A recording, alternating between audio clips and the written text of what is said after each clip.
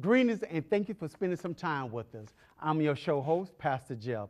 Before we get started, I would like to give a shout out to our viewers in Tennessee, Virginia, and West Virginia. I also like to give a shout out to Pastor John. I thank God for you, Pastor. Today's show, I'm so excited. World Relief is in the house. We're going to have a conversation with Travis Trice, who is a church relation for World Relief. So friends and family, don't go anywhere. We're going to be talking about refugees and immigrants. Yes, refugees and immigrants. We'll be right back with more of the Jeffrey B. Valentine Show.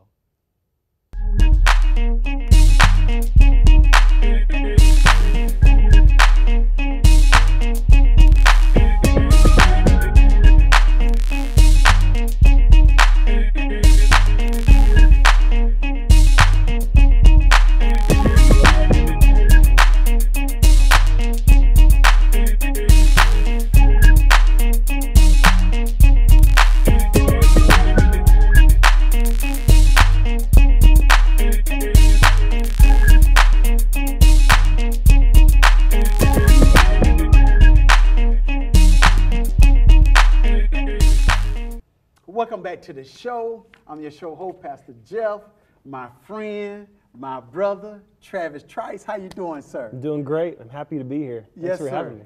Travis is from World Relief Church Relation.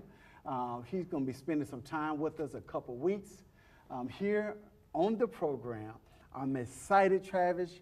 People really is confused about the refugees and immigrants and you know, the thing that's going in the political world about refugees and immigrants. Am I right? But before we get started, let's talk about you, man. How you doing? I'm doing good. I'm doing good. First day of school. As a dad, I survived. So you and I both? Yeah, that's right. Traffic was off the chain. Woo. Jacksonville. Gotta love it, though. Yes, sir. Yes, sir. So how long you been with World Relief? I've been with World Relief for about 4 years as an employee and volunteering a total of about 6 years now. And it's blessed me every day that I've been there. I started out as a youth pastor here in the city at Calvary Worship Center. Spent about five years there pastoring youth. And God put it on my heart to show my students that there's a whole world out there with people, a lot of different kind of people, a lot of different places in life. And you know, as a youth myself, what really impacted me for the Lord was when I went on my first missions trip. And I remember coming back, and I wasn't the same. Still, I have not gone back to how I was. Missions trip really rocked me. And Jesus got a hold of my heart on that trip, and I wanted the same thing for my students. So I said, you know, every year we're going to go on a missions trip, and we did. We went, you know, I remember we went to Nicaragua and had an incredible time there. Wow. But when we came back, my pastor came and he sat me down, and some parents had been talking, rightfully so. Now as a parent myself, and they said, these missions trips get expensive, don't they? I mean, you know, if you want to go to Africa, I just went a few years ago, and you know, you're talking about $4,000 or $5,000 per trip. Per person. Oh, wow. Yeah, and then you get a team of 20 together, and you do the math. It adds up. And so I had to think, you know, well, what's something feasible that still has the same impact? And that's when I began to discover what and who World Relief is here in the city of Jacksonville. Wow, wow. Well, one thing about this particular program, the Jeffrey B. Valentine Show, and our ministry, JBV Ministry, we partner up. We are also in the mission field in Haiti and in Israel. But as I was sharing with you when we talked a couple of weeks or a month ago, how I believe that God wanted this to be a part of our ministry and show. My wife did an outstanding job when she made that relationship, that connection with you guys. She actually did the research for us and for our ministry. Hey, babe, how you doing? I thank God for you. But what is World Relief? What is it? World Relief, it's a lot, is what it is. It's a international humanitarian organization. It is also the arm of the NAE. The NAE is the National Association of Evangelicals. It's the humanitarian arm of that organization. So, whether we're talking to Baptists, Methodists, Pentecostals, non-denominations, there's the whole evangelical tree. We are, our goal is to partner with these churches, with these denominations, and serve people not only in the U.S. but all around the globe. World Relief serves around 2.8 million people annually. 2.8 million. Yeah, we're on 4 continents. It's always increasing, but I believe we're at about 26, 27 different countries right now. And there's just a lot going on behind the scenes in World Relief. I remember when I did go to Africa, I went to Zambia, and I got to see this ministry. I didn't go with World Relief. I went with another organization just to kind of, go and be on the missions field like I like to do every few years. But I went and I saw this ministry called Zambia Works, and began to talk with them, and they said, oh yeah, we're doing HIV/AIDS treatment, we're doing microfinance, all these very empowering ministries that go on overseas. And I was talking to this gentleman, and he said, yeah, this group came in and got us started. They set us up, they set up our infrastructure, or they organized us, and then they took their hands off and let us, run this ministry. And I said, what ministry was that? And he said, World Relief. And that's really the heart of World Relief, and that's really why I respect the organization and why I'm so happy there. We're not going around the world to wave our flag or our banner. We're here to represent Christ and Him crucified, and we believe that the local church is the answer to the world's problems, because within the local church you're going to find people who are full of Christ, who are full of His Holy Spirit, and they are equipped to deal with any issue in this world. So if you're in Kenya, there's a drought in Kenya, and World Relief is not only digging wells, but we're planting churches near those wells with local pastors. Yes. And we're seeing spiritual water and physical water, 2 needs being met. And then if you're in the U.S., you might say, well, what's the need in the U.S.? Well, we have thousands and thousands of refugees coming to the U.S. every year. And we believe that the local church has a responsibility to minister to these people, these victims of war, these people who have fled for their life. It's important to know that when we're talking about who a refugee is, yes, they're an immigrant, but they are someone who has fled persecution, real persecution. Okay, I want to ask you this question after this one. Mm-hmm. How many refugees come to, let's talk about Jacksonville, Duval County. Duval. Let's talk about Duval. Good. How many refugees come right here in Duval County? It changes every year, Jeff, but we think about, on average, if you wanted to average it out, about 2,000 refugees per year, annually. Yeah, if we want to average it out. If you want to average, right here in our backyard. That's right. Yeah, right here in Jacksonville, right here within our city borders. It's a big city, but World Relief resettles about 500 of those refugees every year. And then we have other resettlement organizations such as Catholic Charities does an excellent job, Lutheran Social Services, and these are other organizations that we actually sometimes partner with to give better services and to make sure that every refugee has the resettlement resources that they need. Okay, Trevor, let me ask you this. Just a question for our viewers. Mm-hmm. What's the difference between an immigrant and a refugee? That's a great question, and it's one that I answer a lot, and I'm happy to continue answering it because it's a really important thing to know. An immigrant is someone who immigrates or moves from their home country to another country, usually for economic reasons, or to reunite with family. He may say, my dad is in this country and I want to go be with my dad, or I got this job and I'm going to go immigrate to this other country to take this other job in another country. Refugees, on the other hand, are fleeing. They're running quite literally for their lives from social persecution, religious persecution. It could be any of these different reasons that they're running. But the truth is, refugees don't choose to immigrate. They are forced to immigrate into another country. Man, that is good. What is the average time that someone would spend in a safe camp? A refugee camp. Refugees camp, before they even make it to the States, not in Jacksonville. but before they make it into the States? Yeah, it's really tough. The reality is a lot of refugees, some will spend their entire lives in a camp. So the most recent example we have, is what's going on in Iraq and Syria. Both countries are kind of caught in this turmoil with ISIS. Everyone knows who ISIS is. And what happens is when these groups come in, you either leave or you don't leave. You risk staying. But most people choose to leave. And then, well, where do you go? You have to choose where you're going to go. Most people go to Jordan, or they try to go south. But once you arrive in a place like Jordan, then you'll come to this camp, which could have 1 million, 2 million people in it. And that's a lot of mouths to feed. That's a lot of people just, in one concentrated area. And while they may be safe, there's poor hygiene in these camps. There's not a lot of medical resources there. There's not a lot of food there. There's nothing really to do there. There's no job or no purpose to your life.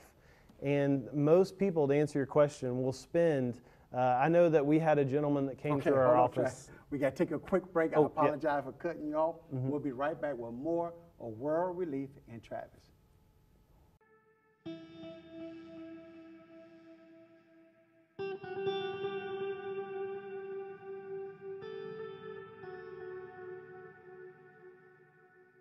Huts are made out of bamboos and then mud floor, and it has a thatch roof, and we have no proper bathroom. Every day in southern Sudan, Christian area, was like what happened to New York in September 11. Because of our Christian religion as well, the Burmese military come to attack my village. They come in with airplane and bomb up our village. And finally they banned our village, and we have to move to Thailand. As war and famine and different things that causes refugees to flee their own home country increases around the world, the refugee populations don't ever diminish. It's very bad there, but when we came in the United States, it's just vast difference. It's not easy, but with time, things are getting better. We have a commission to reach out to the world, and instead of going out into the world's coming right here to us. The church has an opportunity here to do what the church does best, and that's to be able to serve other people. It's such a wonderful opportunity to befriend them, to welcome them. Our families particularly have had a wonderful experience of integrating people right into their home lives.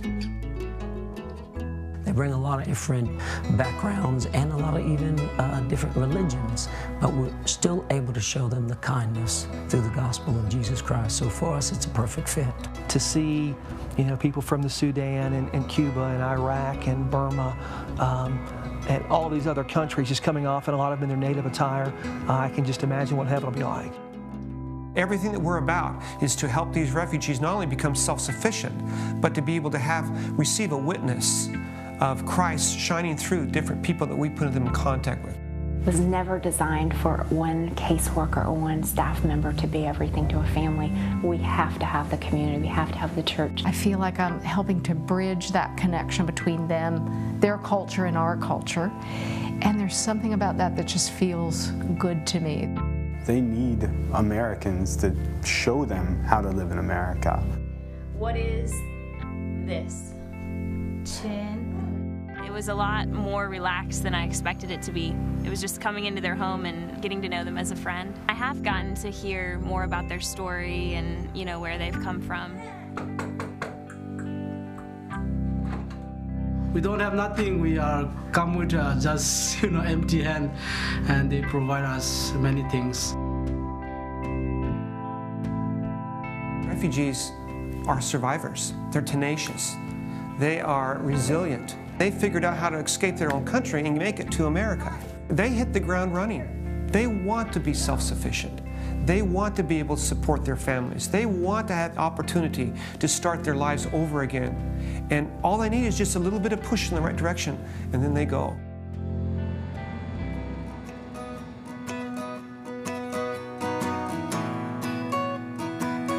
It has been, blessing to my family. I've been able to meet good people, good friends. It's been great for the refugees that have come here, all the great folks through World Relief that have come here. And the company has also benefited. The values of World Relief align with the values of Marsh Furniture Company. We have a person from Iraq. His name is Hossein. He recently got accepted to work over here.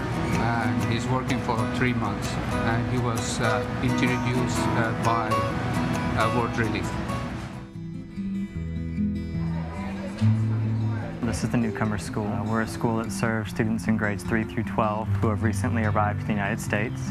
A majority of our students are refugees. So much of what we do throughout the day, we rely on World Relief and their staff. Definitely couldn't do our job without World Relief. When refugees arrive in the United States, they have so many different needs. And what we're looking for, people to come up and be able to lend a strong back, help move furniture. People to go into people's homes and teach them how to cook and how to keep their modern apartment. Teach the children how to bounce a basketball, how to throw an American football. As believers are getting involved in the refugees' lives, the refugee often becomes the teacher in reminding us of just what Christ has done for us. So they teach us a lot. Local churches all over our region are embracing refugees, these victims of persecution. They're inviting them into their own communities, into their homes and into their lives. You can do mission work from the comfort of your own home. In fact, you can invite the world into the comfort of your own home. And World Relief has this opportunity to empower those local churches to serve these most vulnerable people groups right here in our own community.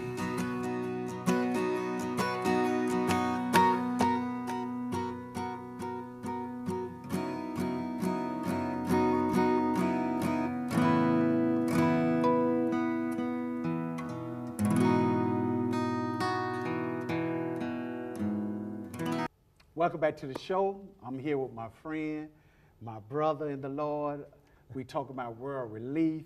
I didn't mean to cut you off. We had to go to a break. No problem. But you were telling us and sharing with us about Refugees Camp. Mm-hmm. So hopefully you didn't lose your thought. But I still got it. Okay, come on. I'm sorry.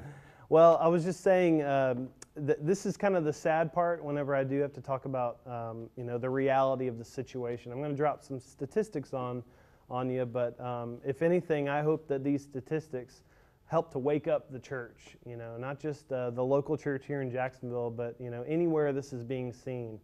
And the truth is most refugees spend decades in camps. I think the average stay in a camp is between 15 and 20 years. We did have a gentleman that came through that had been waiting 32 years to come to America, and he finally got his chance, and we got to resettle him right here in Jacksonville. Last Tuesday, I went and met a new arrival, and I said, how long have you been waiting? He was from Ethiopia, and he had ran to Kenya, and I said, how long did you spend in the refugee camp in Kenya? And he said, 21 years. And this is a boy. I say a boy, a young man.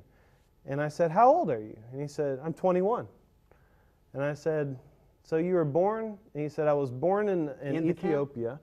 And as a child, that's when all the conflict was going on, and so his parents ran with him as a newborn to Kenya.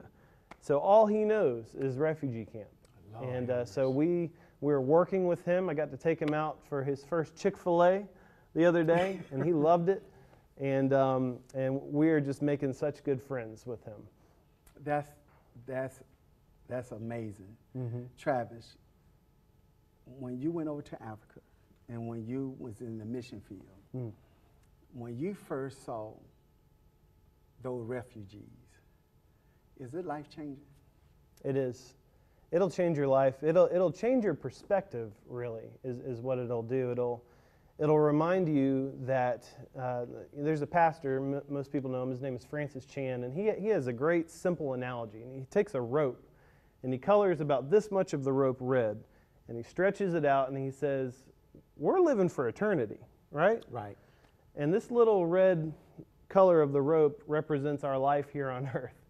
And when you really, if we as Christians really are going to believe, this eternal salvation thing, that we're going to live in eternity with God, then I think that we really have to take an inventory of what are we doing with our lives now? Yes, who are we good. impacting with our lives now? Amen. What does that mean for the rest of this long, eternal rope and this little bit that we have right here?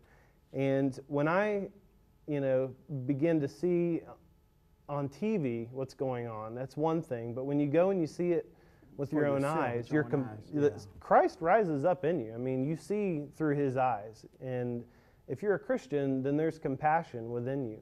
But I think that we have to approach it with intelligence. I think we have to approach these issues with I agree. With strategy. And there are organizations out there, not just World Relief. There's many great organizations out there that are addressing this issue. But the reason I'm so comfortable with World Relief is because, we declare Christ and him crucified. We declare that we are Christians, and we serve Muslims, Hindus, Buddhists here in Jacksonville. And, we don't say you have to become a Christian before we'll help you. We believe that, that we need to welcome them as Christ likened himself to being a stranger in Matthew 25. Yes, sir. Christ said, I was a stranger. He put himself in those shoes. And amen, somebody? Amen. I got another scripture I wanted to read that I think is pretty powerful. It comes out of Acts chapter 17. This is 26 and 27. And he said, from one man he made all the nations, that they should inhabit the whole earth, and he marked out their appointed times in history and the boundaries of their lands. And God did this so that they would seek him and perhaps reach out for him and perhaps find him. That's good. And so that's our heart. Like if anything encapsulates what our heart at World Relief is, it is that. And we are here to love people and to resettle refugees into this great city we have in Jacksonville. Amen, amen. And one of the things I love about my brother Travis and World Relief is something that we want to do here at JBV Ministries. And we're seeking for your help. This is the first time that I ever have done this, is asking for help from our viewers. I never asked for them to send, to sow a seed into this ministry. But this is the first time I'm asking our viewers to go to my website, jbvshow.org, jbvshow.org, and give, sow a seed. We are a 501c3 ministry.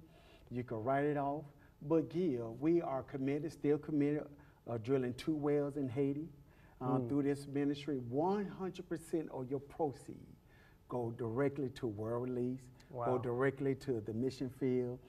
We don't keep a dime, a penny. I didn't know he was going to do this. I really didn't. 100% of your proceed. If you just go to my website, hit give, put on the field that is for World Relief or the wells in Haiti, 100% go right back to the God bless you, proceed. man. Thank you. So I don't know how much time we have, but let's go back to the number. I think we still got a few more time left. Yeah, I try to avoid the depressing numbers, but but one thing I like about numbers, Travis, numbers bring situation. It brings the thing to life. Yeah. When you see the numbers, it really shows the magnitude of the situation. Yeah. You agree? I agree. It gives perspective, and sometimes people need that before they understand the gravity of things. But the truth is, we had 40 million people displaced in 2012, and that number is already almost up to 60 million. Wait a minute, say that again? 60 million with an M. And that is people displaced around the globe. So this is globally. Now the good news is World Relief, we have been around since 1944. That's a long time. Wow. We've been around, actually our first name was War Relief. We used to be called War Relief back in the 40s. And what was going on in the 40s? We had World War II was winding down. And who didn't we like? We didn't like the Germans. We didn't like the Japanese. But you know what's really cool? You know what God did during that time? And not a lot of people know this, but it's a really cool origin story about our organization. Some churches got together, I believe up north in the Boston area. And they said, for Lent, we want to skip our meals and fast and put the money we would have spent toward eating to feeding who? German people, the Germans. And back then, that was kind of taboo. you know, because they were the enemy. But the truth is, after the Allies got done bombing, you know, Germany, there was a lot of destruction. There's a lot of homelessness. There's a lot of starvation going on. And the church said, you know what, we're going to love our enemies. You know, and the truth was, a lot of Germans didn't want to have anything to do with the, you know, with the Nazis. And so the churches said, we want to feed some people with our fasting. And they did. They fed around 200,000 individuals. And this was a very grassroots thing that just, you know, began to form. One thing led to another. It became war relief. And over the years, it kind of morphed and transformed into world relief. And now we are very honored to kind of be that middleman between the United Nations. A lot of people also ask, well, how do they come here? And the truth is, the United Nations, the UN, get to choose who gets to come here. We don't go out and pick them and they, you know, bring them back. The truth is, the UN goes into these camps. They conduct very thorough interviews. I get a lot of people, you know, who have, you know, some fears about terrorists getting through. We get that question a lot. And the truth is, the UN conducts a very, very thorough, I would say, set of interviews. I know a lot of people have, even I, it's okay. the UN. But are they really communicating and helpful with world relief? Absolutely. They actually, it's the UNHCR, which stands for UN High Council of Refugees. Okay. And these are some very brave people. These are people that are on the ground over there. They're meeting with these refugees, you know, in their environment, in their camps, and they are conducting lots of interviews. They're wanting to get proof that you are a refugee. You have to have paperwork and everything as well to prove that you're a refugee. And then the State Department, our State Department, wants you know, some more questions. So you're talking about a 3-4 year process by the time it's all done, just to get the interviews over with. Wow. Well, I'm here with Trice, Church Relation at World Relief. Once again, we have to take a quick break. We'll be right back. Men's Closet, a one-stop shop for men's and boys' clothing, wants you to look good year-round with the best prices in town. Get 2 suits for $100. Stacey Adams suits, buy one, get one free. Are you big or tall? Men's Closet has all sizes and does alterations on site. Caps, clergy robes, tuxedo rentals. We do it all, including casual wear like 2-piece sets, just $39.99, or cargo shorts, 2 for $40. There isn't a look or style you can't get at Men's Closet. When you look good, we look good. If you don't know Jesus Christ as your personal Savior, just ask Him to come to your heart. We believe just by confession, according to the Scripture, we are saved by grace through faith. That's right. That's all. Just ask God to come to my heart and save my soul. And ask Him. You don't have to do no church hopping. You don't have to look for, visit 20 churches. You just pray and ask God to send you to the right ministry.